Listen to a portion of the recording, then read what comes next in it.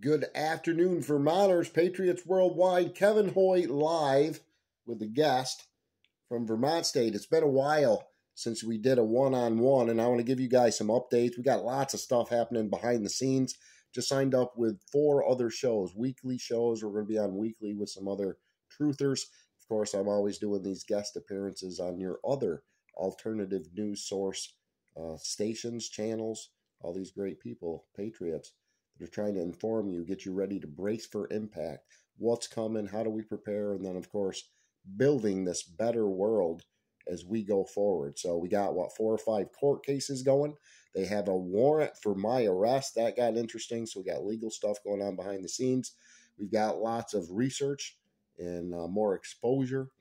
Again, the policy and all the other things to move us forward. But today, I want to talk about elections. I want to talk about voting because they're trying to take away my right to vote. This is a letter from the Bennington town clerk. You'll see Cassandra Barball. That's my town clerk. It's not her signature. It's an electronic signature. That's interesting. Cassie has been our town clerk for a long time. Actually went to high school with Cassandra.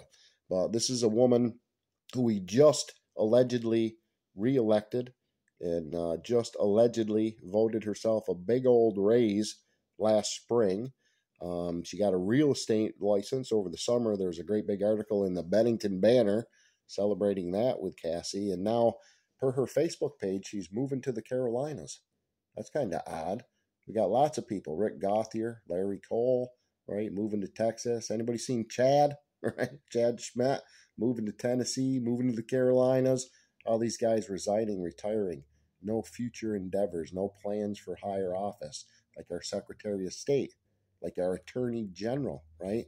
48 incumbents this year are gone, right? This, again, anybody putting this together, I'm going to put my glasses on.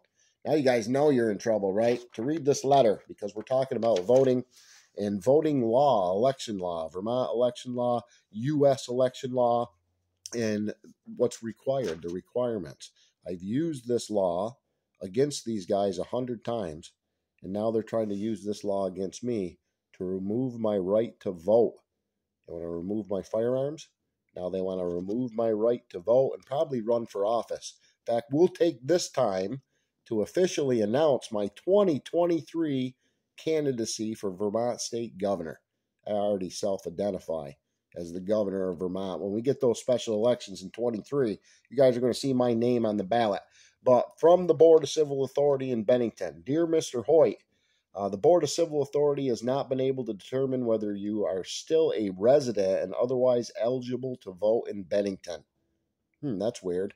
I wonder where they came up with that. Maybe it was the letters that I wrote them over and over saying I had to leave my community, my home and my community in April.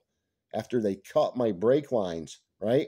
They literally cut my brake lines. I'm in fear for my life and those around me, the intimidation, the harassment.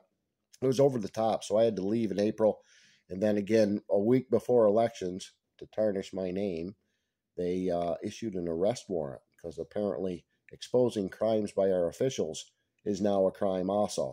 Hogwash, right? I'm not going to stop. So let's get into the definitions. This is, again, per statute. You can find this on the Vermont Secretary of State website. It's an election law, both state and federal election law. But for the purposes of voting, the Vermont statute provides the following definition as a resident. A resident is a person who is domiciled in the town as evidenced by an intent to maintain a principal dwelling in that town indefinitely or return there if temporarily absent. Did you guys get that? If you're a resident, you have to live in the town with the intent to stay there indefinitely. Now, the burden of proof is on the voter. So whether it's you, me, a college kid, anybody, if you want to vote, you go down and you have to prove that you're a resident. How do you do that? You show them a driver's license, show them an electric bill. This is a step that our clerks are missing. They're skipping on purpose. In fact, they added a 4th rule. You got to take the voter's oath.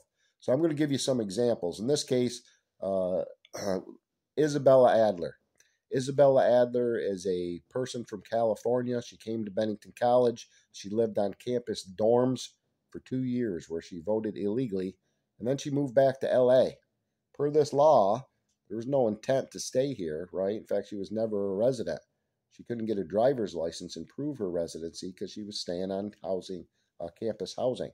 So again, that's clear and cut election fraud per this law, right? So what happens again, Ann Bergstrom is another one. Ann Bergstrom went to Bennington College, and then she went to grad school. She came back to Bennington College, or came back to Bennington after grad school, lived on her boyfriend's parents' couch for about 2 months. This is all per Ann Bergstrom. That's her residence.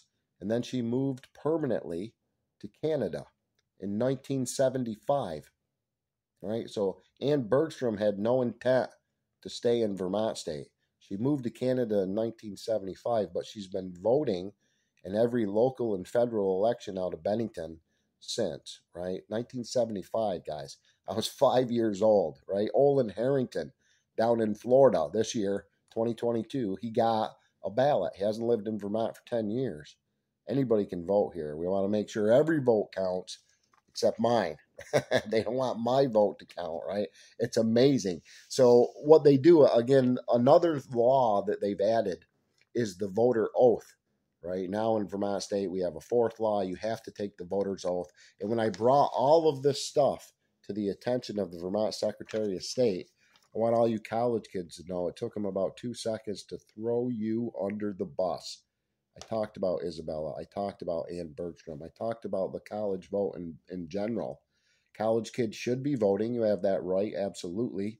But you should be voting out of state per absentee. That's per the law.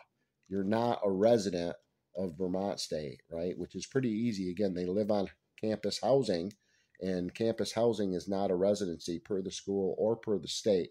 Otherwise, you'd have no out-of-state tuition, right? 90% of the kids that stay at Bennington College are staying on campus housing, right? If they were considered residents, they'd all be resident tuition. You wouldn't have any out-of-state tuition, right? They'd all be residents. That's not the way it is. So because our clerks are skipping that step, these kids are voting here. And when I brought that to the attention of the state, they used that fourth rule. Well, these kids all took the voter oath. So if they're lying, we're going to hold them accountable under the pains and penalties of perjury. You're committing election fraud, and your college, professors, Professor Brian Campion, Senator Brian Campion, who's getting all you guys to vote, he's setting you up for a fall. The state's already thrown you under the bus. So just be careful out there. And just like Ann Bergstrom, I plan on voting ex parte, right, at my last known address because it's not safe to give these guys my address anymore. But it's an update, and I wanted to let you guys know, now they're not only trying to take my guns, 3 decades as a firearms expert, an advocate for the shooting sports, on a world spokesman for the national shooting sports, right? Conservation educator. I dedicated my life to that. They're trying to remove my firearms, and now they're trying to remove my right to vote. Feels like Donald Trump all of a sudden. I love you guys. Figured I'd give you some updates. I hope you're having a great day, and Happy New Year. There's our first live for 2023. I hope you guys enjoy it. The Psychic Hoona Deer Hunter predicts it's going to be a doozy. Buckle up, everybody. I love you. Stay safe and stay standing.